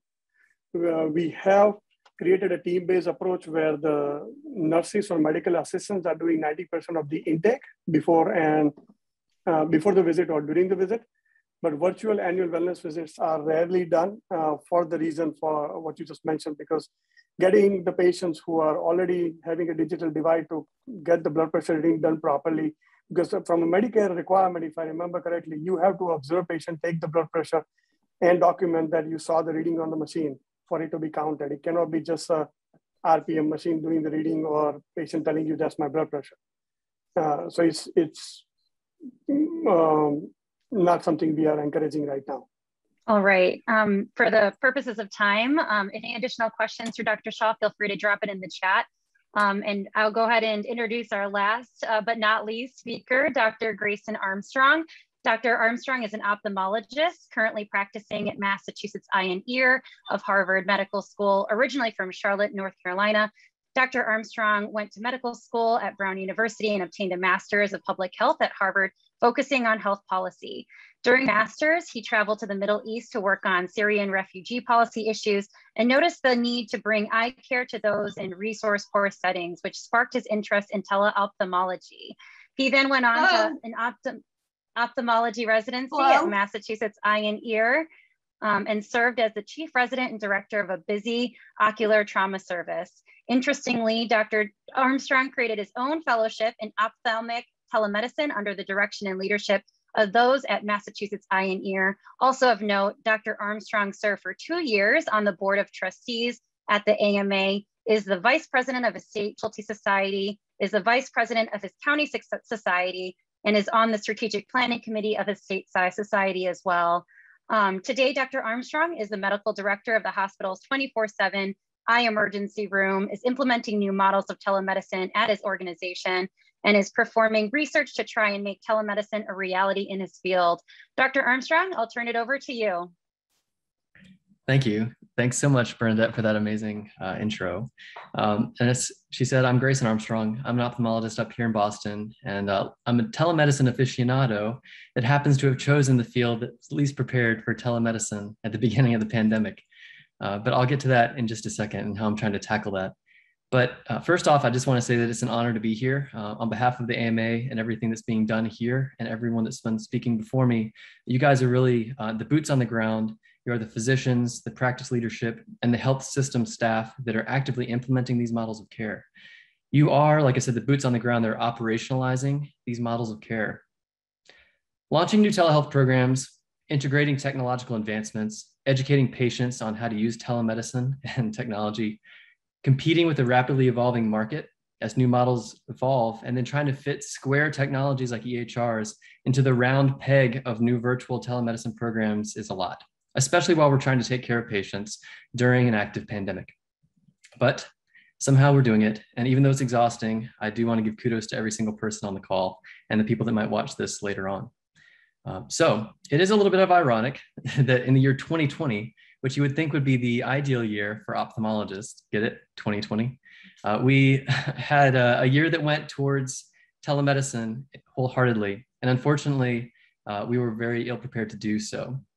So maybe we can start sharing my slides here. All right. So as we all know, in March of 2020, everything went wild. So the WHO declared a pandemic in March 11th. By the 15th, social distancing was recommended, and the American Academy of Ophthalmology published guidance just 3 days later to cease all non-emergent ophthalmic treatment. Next slide. As a result, every single subspecialty across medicine saw a drop in outpatient visits. And you can see here that this equates to about a 60% reduction in guaranteed or outpatient visits as compared to prior years. Next slide. This also went back to the Medicare spending. And so about a 60% decline in Medicare spending was seen across the board during the first 6 months of 2020 as well. Next slide. Now, ophthalmology outpatient visits were actually the hardest hit of all of the subspecialties of medicine. You can see here that we fell by nearly 75% during the first few weeks of the pandemic. And so we were really, really hard pressed to find alternatives to care. Next slide. This equated to a massive reduction in spending from Medicare to ophthalmologists. We have an older population base, so this actually is pretty representative of our major source of income here. And you can see that we had a nearly 30% decline in revenue from Medicare during the first 6 months of the pandemic, which equates to $766 million. Next. And you would think that ophthalmology would dive into telemedicine to make a living for ourselves, or at least to make sure that we could see our patients and provide the care that was needed for those in our communities. but we were actually the lowest utilizers of telehealth at the beginning of the pandemic and actually throughout all of 2020. You can see here that we were even below podiatry. I don't know how podiatry is doing a lot of their work remotely. You can probably look at feet, I guess, on video, but ophthalmology, it averages out to essentially 0% of our visits were done via telemedicine. Next slide. So why is this? I think it got mixed up a little bit there, but there was a slide that was supposed to be in between, but basically we have a very exam heavy specialty, and the exam has to be done up close and personal. And if you remember at the beginning of the pandemic, one of the whistleblowers in China was actually an ophthalmologist who got COVID because his glaucoma patient had to be so close while we checked his eye pressure. So our field is very exam dependent, and not a lot of our exam has been digitized. We have pictures or cameras that can take pictures of the back of an eyeball, but you don't really use a lot of technology to check eye pressure remotely or do dilated eye exams. But fortunately, I came into this fellowship in teleophthalmology at the exact right moment during this pandemic, right when the research that was looking into ophthalmic telemedicine was spiking. You can see here that in the year 2020, the publications that were related to ophthalmic telemedicine skyrocketed. Next slide. And this is just showing how close we have to get for our exam, and how that doesn't really equate to this Zoom call looking at an eyeball in microscopic detail. Next. So, like I said, I was lucky to be in the right place at the right time at an eye hospital that was willing to innovate. And so we had a lot of new models of care arise, and I was able to take part in many of these. First, we did diabetic retinopathy screening. And so I think you can go to the next slide here. Diabetic retinopathy screening is probably the most well-known version of care. It's where, for telemedicine and ophthalmology, it's where you take a picture of the back of the eye and you can detect any changes due to diabetes and treat that remotely, get the patient in for care. Next slide. We've innovated in something called hybrid telemedicine. And I've heard this spoken about earlier, so I'm glad this is actually catching on across all of medicine, where we're able to bring a patient in person, do their ophthalmic testing and send them home. And then later on, we do the virtual visit and go over the results. And in many cases, this is the exact same information we would have obtained in the office, aside from perhaps a slit lamp exam. And so we're able to digitally capture everything that we need to make a clinical diagnosis and management decision for a patient. Next slide. We've also used virtual hotlines and virtual follow-ups to evaluate patients in our emergency room. I'm currently the medical director of the ophthalmic emergency room at Mass Eye and Ear, which serves all of New England, and we have a lot of patients. We're trying to find new ways to offload these patients from coming in, even now. And so this hotline, the patients can call and we can set up virtual visits to triage their symptoms to see if they truly need to come in person. And any patient that was seen in the ED that lives far away within the state that doesn't necessarily need to come back for an in-person exam, we're following up with them via telemedicine as well. Next slide. Now, it quickly became apparent that in trying to set up these models of care, I was on board, but a lot of the physicians were really not ready for this. And so we created a formal telemedicine curriculum for the residents and physicians at the hospital on how to conduct high quality telemedicine exams in ophthalmology. And you can see here that part of it also focused on health equity in the field of telemedicine, especially in the field of ophthalmology. One of the things that we have up here on the top of the slide is that, low vision patients probably have a hard time using Zoom and Doximity, right? But because the reimbursement was geared towards video-based visits, the advocacy towards audio-only visits was actually incredibly important for the field of ophthalmology. And so this is something that we really fought for, and we're happy will hopefully continue to be funded. Next. We also looked retrospectively over the year 2020 at our hospital's volume in telemedicine versus inpatient visits. That's what's represented here. You can see the volume of telemedicine visits in blue and the volume of in-person visits in gray. This is from January to December 2020. And the results are actually quite striking. Now, they're not equal numbers. They're separate, and there are many more in-person visits than there were telemedicine any given month. But if you go forward one slide, the things that we found were fascinating. First off, telemedicine was used less often by patients who were older, or men, or non-English speakers, or had an educational level of high school or less, and those who identified as Black. Go to the next one. And then we determined that the potential exacerbation of health inequalities through the use of ophthalmic telemedicine highlights the importance of focusing on equitable healthcare delivery through telemedicine in the future. Basically, we all talk about how telemedicine can improve patients' access to care and improve health disparities. We actually found that it worsened it. And so now we're being more purposeful in how we employ and deliver telemedicine to our patients, making sure that it's available to all patients with interpreter services that are integrated and for low vision patients like I talked about. Next slide. We're also trying to use research to prove that the care that we're providing is good quality and actually does what we say it does. So we're putting together prospective clinical trials where we're providing the testing that we need for our ophthalmic exams, such as macular degeneration or glaucoma. We're putting these in local community health centers scattered throughout the Boston area, nowhere near our eye hospital, but in underserved communities specifically. And we're trying to get these patients the care they need closer to their homes and their own communities instead of bringing them all the way in to see us. And we think that this is going to help them a lot. We think this is more appropriate, and we think this is really the future where telemedicine can make an impact in these communities. But we're also going to find whether in this prospective trial, the telemedicine is also going to be as effective as the in-person care. And this isn't only done in underserved communities, it's also randomized to patients that would otherwise come into our Boston office and live downtown. Next slide. To try to make this, and the title is misleading here, but what I did want to highlight is that we're also trying to define what the quality metrics and outcomes are for telemedicine. No one has done this in the field of ophthalmology, and the work that the AMA has done in terms of quality and outcomes within telemedicine has been instrumental in helping us here. Basically, we want to publish data on what our benchmarks are for telemedicine use, the safety and efficacy of this, who's using it and why, and then share this with the world publicly so that we can share best results and best practices and learn from our peers and neighbors as well. Next slide. So overall, and I think we can actually stop sharing here, it's worth knowing that there are basically 6 key points that I wanted to highlight that I think we should all be mindful of moving forward with telemedicine. First, if you're on this call, you understand that you have to be flexible in the implementation of telemedicine and how you approach telemedicine. You have to be creative because ultimately digital health can replace any or all aspects of a clinical exam. You can literally use it just for the HPI check before the patient arrives while they're waiting in their car, or you can replace the entire clinical exam with telemedicine. But you have to use, an innovative mind to figure out what's appropriate for your patient population. So that's innovation. Number 2, you have to train your doctors, your residents, and your staff to appropriately use telemedicine.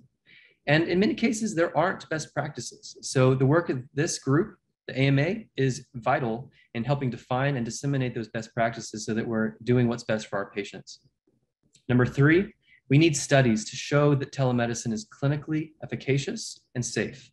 Without this, a lot of physicians are going to be naysayers and non-believers, and that's okay.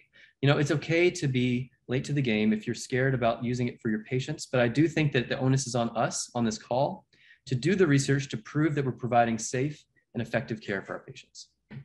Number 4, I think we need to ensure that we're improving health disparities and not worsening them with the use of telemedicine. Number 5, we need to monitor meaningful outcomes with telemedicine use and track those benchmarks over time and make sure that we're sharing that with each other so that we can work together to come to a better future for telemedicine.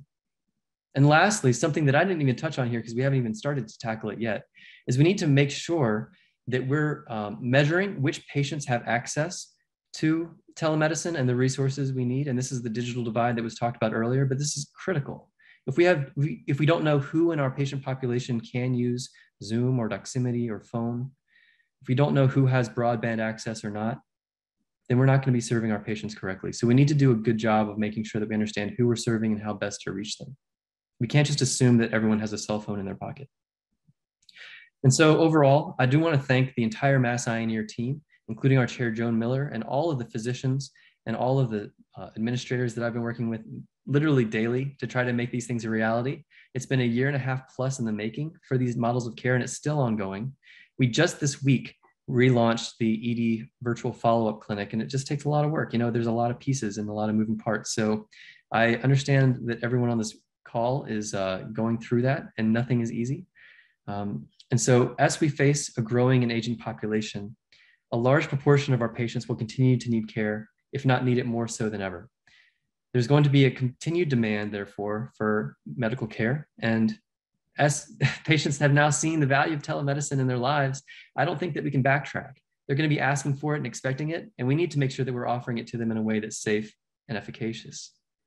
There's still a lot of work to be done in telehealth to reach its full potential, and all of us can play a small part in continuing to sustain or expand telehealth at our practices and advocating for future advances legislatively, regulation-wise, and in our states and federally. And a lot of what the AMA is doing is pushing those boundaries. I'm really not going to belabor a lot of the other points that were brought up today, but the best practices that were shared are probably just the tip of the iceberg, and I look forward to the future of what these events hold. There continue to be many opportunities for the future beyond what we've talked about here. And so I just want you all to know that the work you're doing is incredibly important. And I want to thank you for all of your efforts to date and everything that's yet to come. Although a lot more work lies ahead, and it's all worthwhile, I hope you're as excited as I am to be part of something this drastically ground-shaking and earth-shattering as it is right now with telemedicine in our fields of medicine. Thank you. Dr. Armstrong, thank you so much.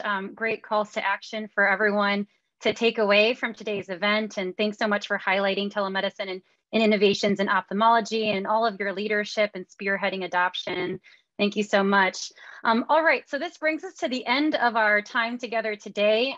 Just wanted to say again, yet another thank you to all of our speakers who have voluntarily shared their time with us. And thank you all for participating in the program this year. We wish you a happy holidays, and we'll absolutely be in touch with more programming in the new year. Thank you all so much and have a great night.